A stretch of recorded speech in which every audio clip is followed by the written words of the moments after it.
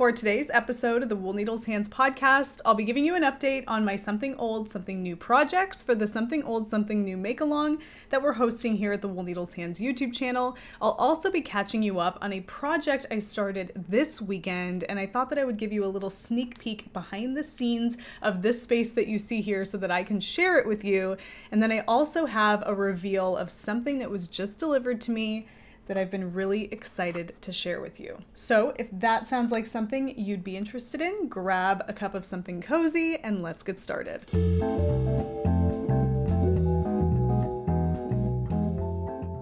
Hello, and welcome to the Wool Needles Hands Knitting podcast. My name is Taylor, and I will be your host. This is a channel dedicated to my passion and love for the craft of knitting, and this is a podcast where I share with you the progress I'm making on my knitting projects, and occasionally I share with you other crafty endeavors I've been getting up to. I'm coming to you from Henderson, Nevada, which is a town outside of Las Vegas, Nevada, in the Southwest United States. This is where I'm from and where I live with my husband, Brandon, my sons Angus and Ronan, my dog Pepper, and my cat Oscar. It has been an exciting weekend, very crafty, very kind of really getting in touch with my spring cleaning vibes, even though spring is almost over. And I want to share some of that with you guys today. I also have some progress that I've made on my Something Old, Something New submissions for the Something Old, Something New make-along. I will pop a little card up at the top of the screen here for the podcast episode where I give you the background and the introduction to this make-along should you decide to get started, because it does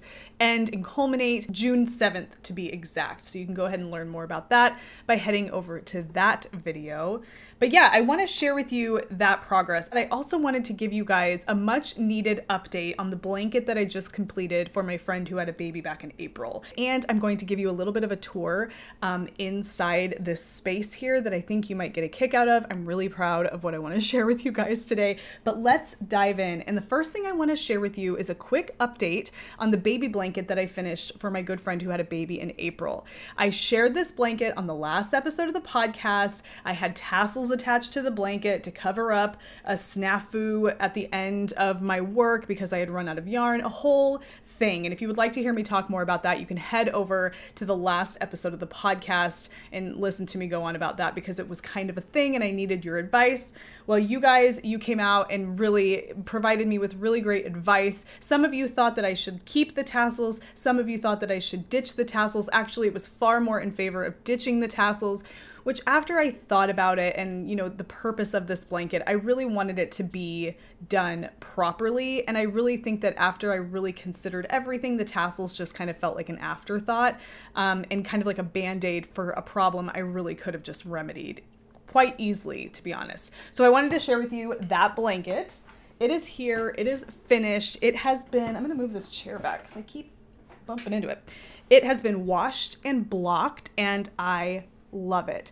Now it's here and there are no tassels. It has been finished properly, so you can see no tassels here, just a regular blanket. This is the Winter Cuddler by Jessica Potaz, who is Mama in a Stitch. You guys, it's finished and it's gorgeous. It feels like maybe it's still a teeny bit damp. It has that wet wool smell, just a smidge, but I love this. Okay, so what happened last time is I finished, I got to a section, well, I got to the border of the blanket and I wasn't able to continue the border to the full width before running out of yarn. And I went back and forth about what exactly I should do. Should I buy another ball of yarn, which turns out Michaels doesn't even carry this yarn anymore, so that wasn't even going to be an option for me. And then I thought about the tassels and all of that. Well, then I was thinking, why don't I just rip back to give myself enough yarn and then bind off proper, and the border will be a little bit more narrow on one end. And I thought about doing that, but then it dawned on me. So if you look right here, right before I get to this border, right here, there's this textured section. And it looks like it kind of works, right? That's a very logical transition. You have this texture right here, and then you have the border right here. Well, last time I had been doing this, there was a little section of stockinette stitch between this textured section and this border section. And it really didn't need to be there. And I think that the reason I ran out of yarn is because one of the repeats in this blanket, because it's kind of like a sampler of different stitches, and let's just not look at this little section right here that, yeah, there's a mistake right here, but it's fine. But because there's all this different texture, it's kind of, what am I trying to tell you? Oh, the reason I think I ran out of yarn is because I think I did one of these little like textured repeat sections more than once, or I added a section in here. I don't really know, but that is what explains to me like why I ran out of yarn. So what I decided to do was up here at the top where I said there was like this little band of stockinette stitch in between this section and this section, I just took it out. I ripped all the way back past that band of stockinette. I figured I was just going to take that out and then work up the border to the full width that is laid out in the pattern, a full, I think it's like 14 rounds or whatever, or 14 rows, and be done with it. And honestly, it worked out beautifully. You wouldn't know by looking at this that I left anything out. It's absolutely gorgeous. I really love it. So here is the finished Winter Cuddler by Jessica Potaz, tassel-free, hassle-free. Look at that, you guys. I think I need to make that like a thing. If it's tassel-free, it's hassle-free, especially in the case of this, because part of the issue was the tassels I had put on here. Oh, God, the more I think about it, the more I think like, what was I thinking? The tassels were of a yarn that was not washable, whereas this entire blanket is washable. It has been washed and dried in my washer and dryer, and that's a beautiful thing. But the tassels wouldn't have been able to withstand that, not multiple times, maybe not even once. So it was just a whole thing. It was a whole problem. So I'm so happy that they are gone. It is a tassel-free, hassle-free blanket for my dear friend who will be using this in kind of like her baby room as a cozy blanket to hang over the rocking chair. And then maybe as the baby gets a little older, the baby can lay on it for tummy time or whatever. Yeah, loving that. It's finished. I so appreciate all of your advice and kind words. You guys are just, when you give me your advice, it warms my heart because so many of you are just so kind, and I just feel like I'm taking advice from a dear friend, and that really means a lot to me. So thank you so much. That is finished, and it's fabulous. So I think she's absolutely going to love it. And I know I said I was going to give it to her for like Monday after Mother's Day, but I really wanted to get it done correctly and not rush it to her. And actually they left on a vacation, so it works out perfectly. So when they get back from their vacation, that blanket will be hers. Okay, let's do a quick update on my Something Old, Something New submissions. Now, I am working on the Eileen bag as one of my submissions. Something old, something new. We are knitting non-garment related items or crocheting, because that is absolutely welcome as well. Actually, because this podcast is just kind of like a make-along, you could spin, you could sew, you could weave, whatever. But I am right now knitting an Eileen bag. The something old in this bag is some yarn that I purchased from a secondhand kind of thrift craft store on Etsy. This is like 40-year-old, 50-year-old yarn. Yeah, there it is. And that's one of the old things. Now, just know when I say old, I don't mean like a 50-year-old person is old, because I know that can come off and sound like, oh, well, 50 years old is old. That's not what I mean. I just mean like this is not new yarn. I didn't go out and buy it. You know, it's older than myself. So just in case, you know, I don't know. But then I also have some yarn that I harvested from a thrifted sweater that I'm using in this as well. And the something new is going to be my Eileen bag that I have here. So this is just a knit market bag. It's kind of hard to show the market bag aspect of this at this point, but here it is. You can see that it has a nice rectangular bottom here, a really nice mesh fabric. I love the way those two yarns are coming together to get this really pretty marled, almost like a newsprint look. It's really lovely. So here I am. This is my progress on my Eileen bag. I really love this pattern. There we go. I really love this pattern. I love watching it come together. I will say though, pairing these two yarns together, and I went up a needle size for this to a size 7 to accommodate what I think would be a larger overall gauge of yarn. But working these stitches with these two strands of yarn held together, it can get like really, it's kind of like, I don't know, it's not like it hurts my fingers or anything like that, but you really kind of have to work it. And when I'm all done, I do have like little marks on my fingers from where I was holding my needles. So it's something that I pick up, I do like 5 or 6 rounds, and then I put it down for a little bit. But it works up relatively quickly. The pattern here grows vertically, like grows in length pretty quickly. I feel like because you have that big like mesh fabric there, it doesn't take many rounds to show noticeable progress. So it's satisfying. I'm enjoying this. Also, I'm keeping this in a bag that is far too big for it, to be honest. But this is a project bag by Magner company out of Atlanta, Georgia. All the project bags that you see me use here, I will link down below in the description box, with this one being an exception. This is a project bag by Fringe Supply Company, which is no longer in business, but there are lots of project bags similar to this on Etsy. But if you ever see me talk about something and it has a project bag that goes along with it and I don't mention the project bag, it will be linked down in the description box. Okay, this is my tote bag replacement for my grandma's old antique sewing tote. Now, this is, again, if you want to know more about what I'm talking about here, you can go back a podcast episode or 2 and I'll share that with you in those episodes. But just real quick, I am replacing the bag portion of my grandma's old sewing tote, which is roughly 90 years old. The bag part of it was starting to fall apart, and I don't know if you can see. Okay, so for right now, I'm keeping that bag. I'm trying to see where it is there.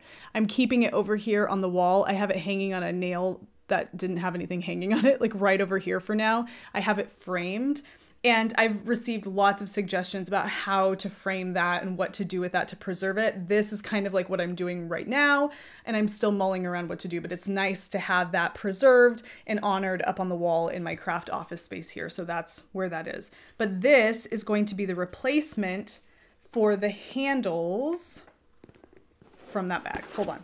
So here is one of the handles from that bag. This is my something old, again, like 90 years old or so. And the something new is going to be the bag that I'm knitting for this. Now I'm improvising this. I'm not using any pattern. I'm just kind of following, you know, the lines and measurements from the old bag. And this is really all I have up to this point. I'm working on the flaps that are going to feed, that are going to feed through this handle and be tacked down so that the bag can be opened up easily. So the bag is going to require flaps because the handles are rigid. So it needs flaps to be able to open like this.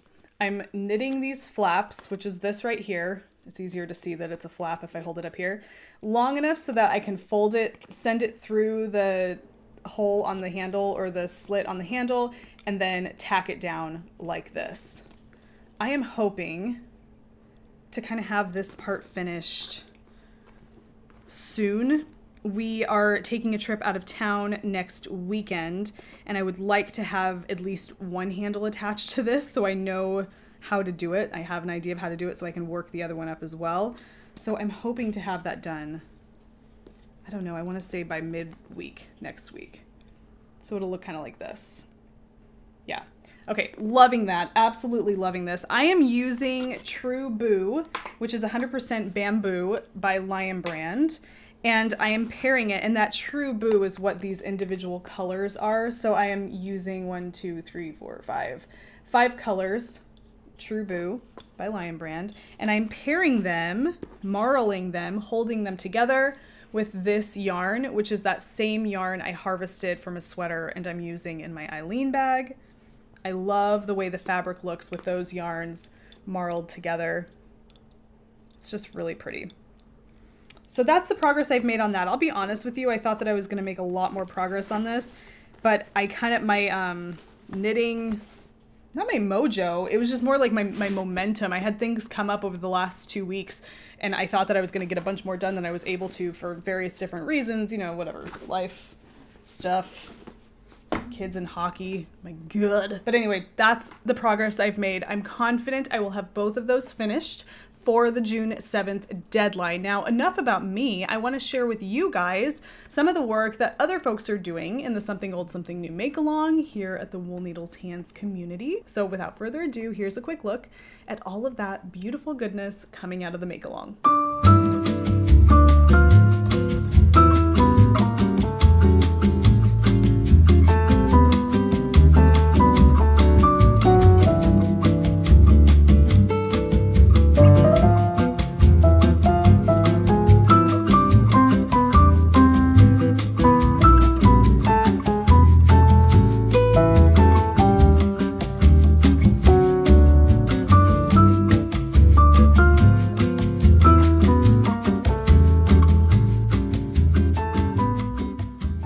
Love, love, love. I am so inspired by all of the different things you're doing. The t-shirt yarn, I see so many people making t-shirt yarn, both for this make along, but also just I see it happening on Instagram and whatever. And I think it's so cool. My brother, who no longer lives in Las Vegas, he now lives in Dallas with his family, in his bedroom, which is now my boy's like bedroom away from home. Whatever, you don't need to know all this.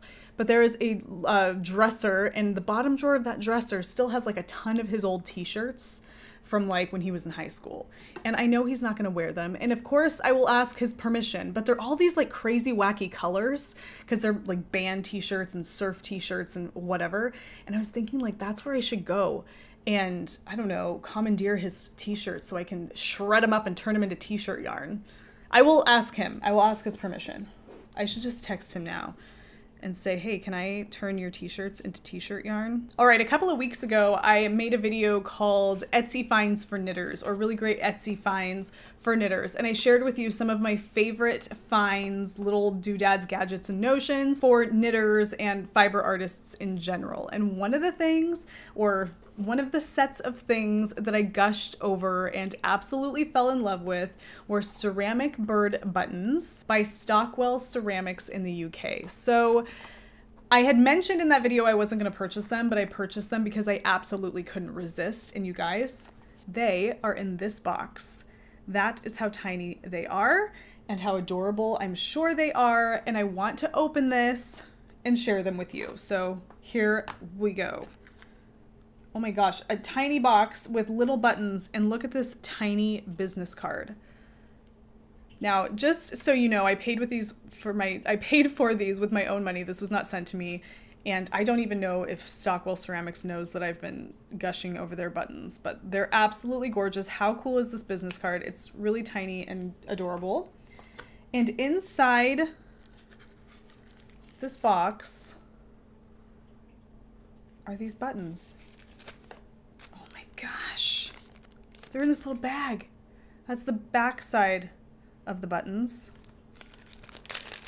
Now, the reason I wanted to just go ahead and get these was because I wanted to have them ready to go for the time that I knit my first cardigan, because I want that cardigan to be a real kind of, I don't know, just not a statement piece. I want it to be something I can wear, a classic staple piece, but I also want it to have what I like refer to as heirloom essence. You can actually get that on a t-shirt, guys. Real quick plug. People seem to like it, so we put it on a t-shirt here at Wool Needles Hands. Heirloom essence. Go watch that Etsy finds video and you'll see what I mean. But these buttons will be my little heirloom essence for a future hand knit cardigan, and I'm really excited about that because they are just gorgeous. Okay, there are 2, 4, 6, 8 of them, and here they are. We have this bird. I don't really know what this is. Oh my gosh. And then it's almost like a terracotta. It feels like terracotta, but it's ceramic. It's just that color. And then we got this. Is that upside down? It's a bird on a branch. How do they get these on there? That is amazing. And this one. Pepper, my dog, is sleeping right outside my door and she's having a doggy dream. And I can hear her do that like dream barking thing. It's the most adorable thing ever. Right now we're just having a real calm, quiet moment. looking at bird buttons. So if you've got someplace to be, or if you feel like you're falling asleep, then mission accomplished. Let's just make this real relaxing. How cute are these buttons? You don't have to go anywhere, just relax. All you gotta do right now is sit here and watch me present little bird buttons to you. That's all that you gotta do right now. Last one. That's it.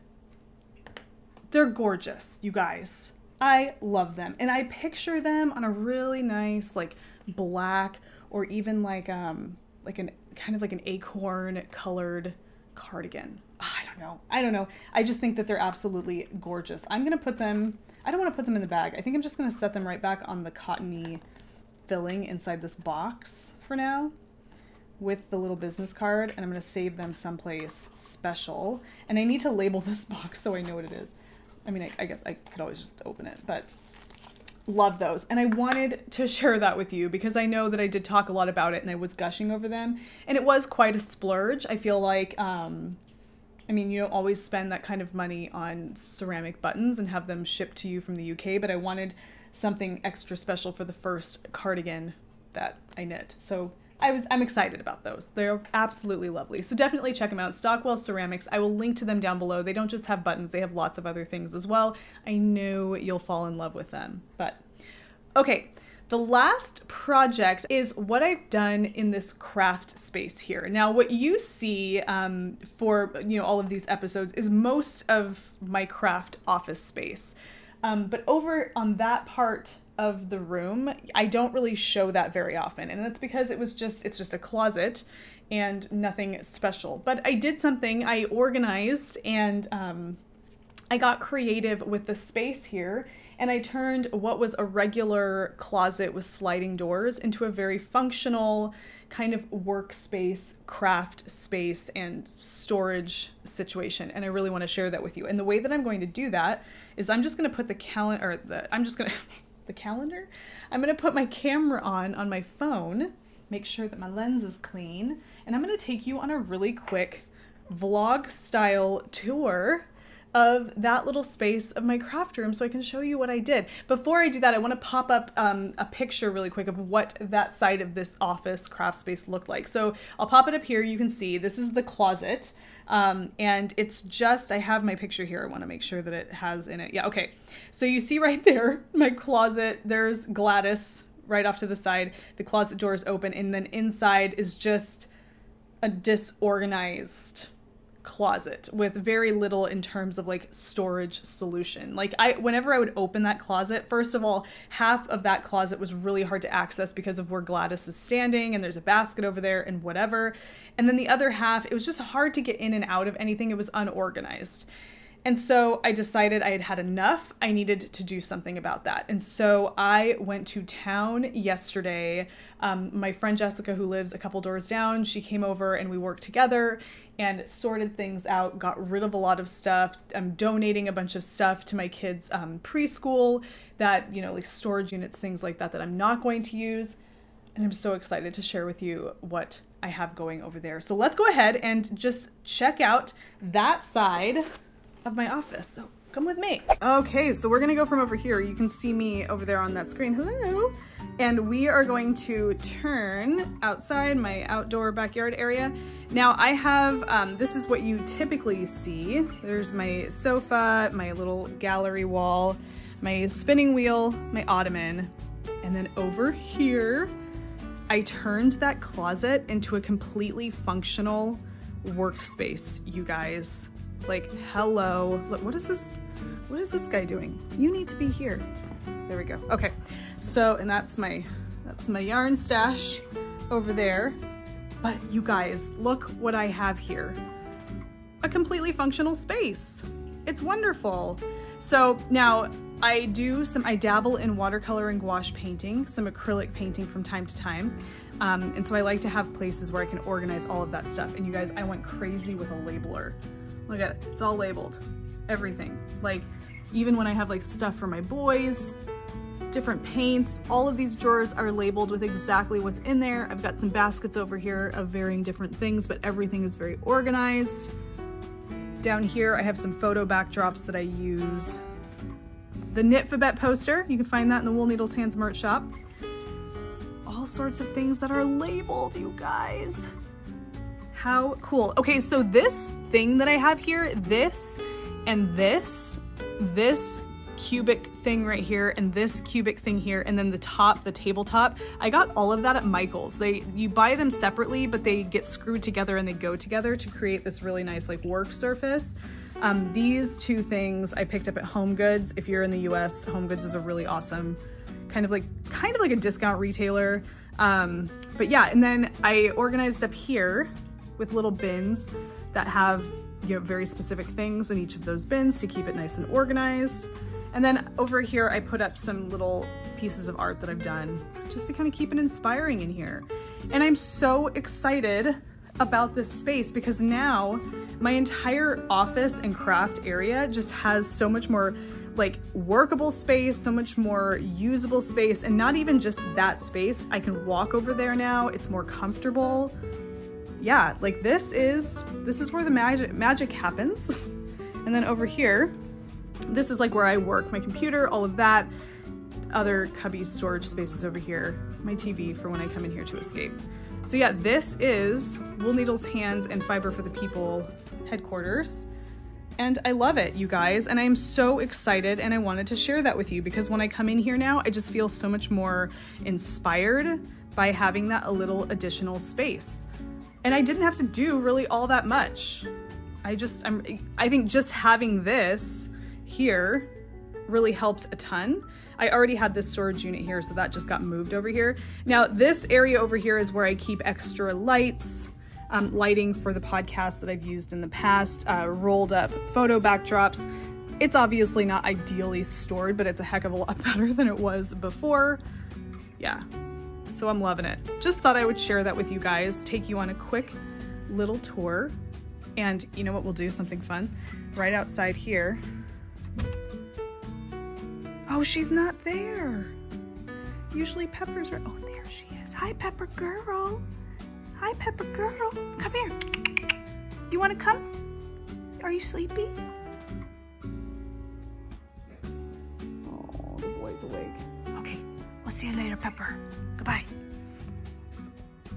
Let's go back to the main camera. Here we go. We're heading back into the camera. Are we ready? A little office tour for you. I'm so excited, you guys. I can't even tell you. I love being organized. I love labeling things. I'm not OCD in terms of like, I'm not like obsessive about it, but it helps to keep me calm when I know where things are and everything's kind of in its place. It feels, I feel more inspired.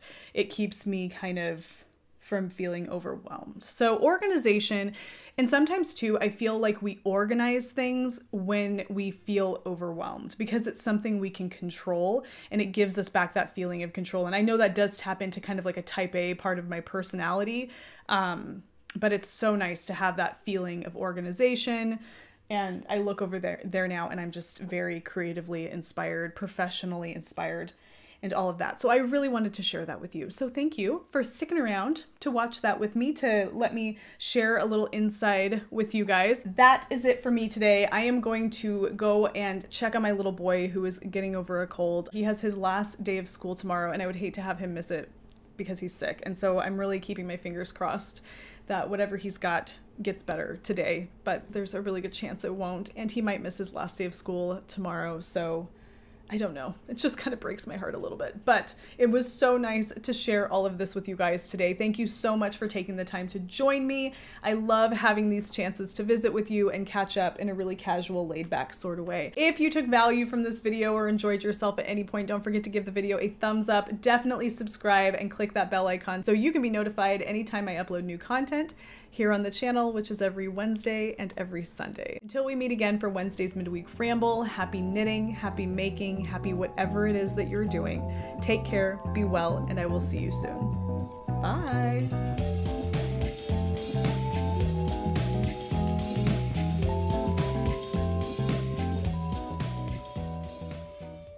Tyler, can I shred up your old t-shirts at mom and dad's house for t-shirt yarn?